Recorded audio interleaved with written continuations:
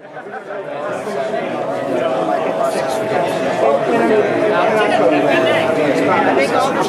no, the two of those combined. Very powerful. That's interesting. Really, it's hard to find a microphone. So this is the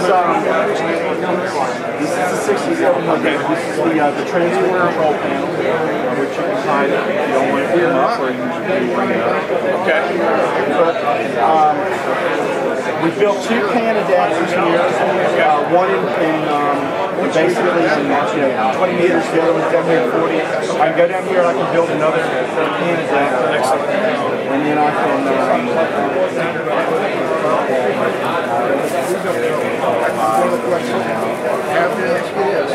Alright. So if you got, say you got three different bands showing up, okay, and then when you're receiving, does it have, say I'm using my tri-band beat or something, 10, 20, I don't remember because I only had the 3,000 at the time.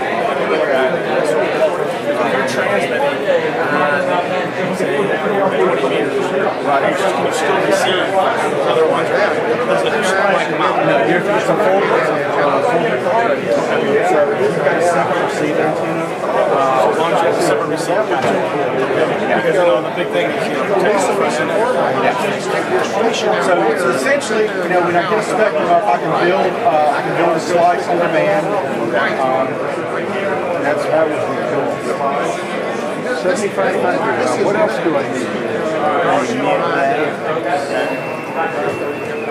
And then from that point, can you actually select your receiving antenna from this up there? Yeah. Okay, you'll be able to go up and select. That's cool. Yeah. Transmit antenna. It takes a 25 amp. I'll bring the volume up here. So it's still left and right. Right. But you tune by actually grabbing the slices. You don't move the spectrum anymore. Okay. Which is nice.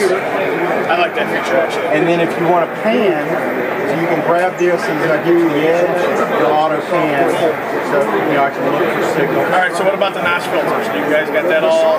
We don't have the notches basically built into it yet. Not yet, okay. But we will be putting the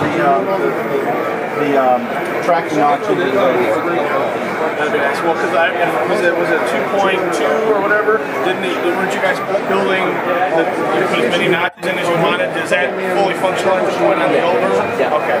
But it'll have something very similar on this one? Okay. Right. And you were asking about the flex control. The yellow line here indicates which slice is active.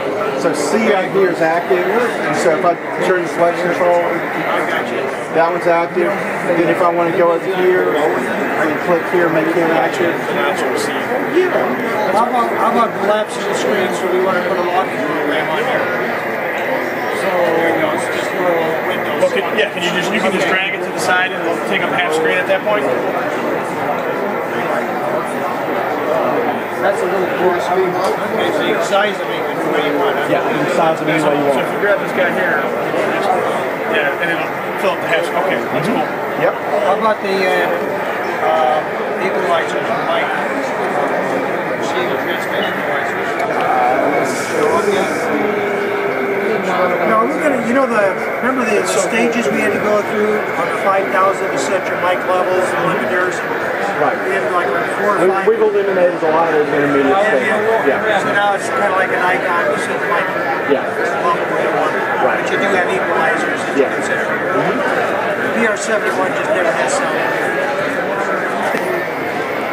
Now we'll change it. Will this have the? I know.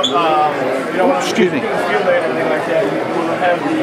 The CW setting in the old software? Yes. Will this have something similar? Yes. Does this have Control C or whatever it was at the top up?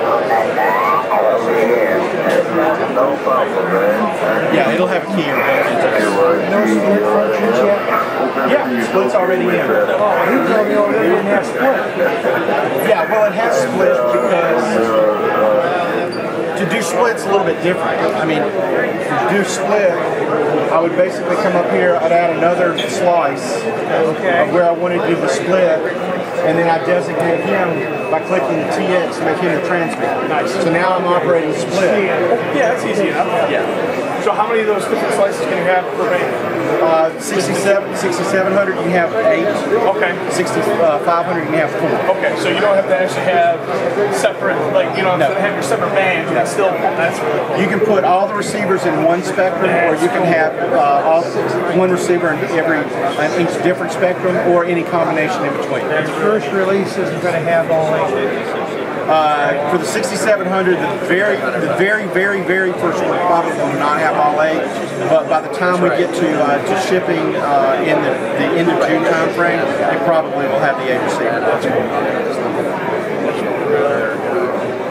Especially if you're hunting for the expedition where you can listen to multiple at the same, multiple signals to see what the guys have. How about the ATUs?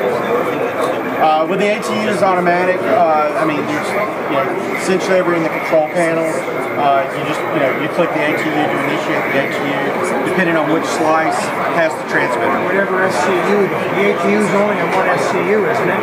No, the SCUs are the receive passband. The ATU is on the transmitter only. Okay. But it can be assigned. Oh, okay. Yeah, spectral cap units are only inbound. Yeah. That's hard to think about. Yeah, there's a couple of concepts in there that you have to kind of get your head around. That's cool, brother. Thanks for the little tour.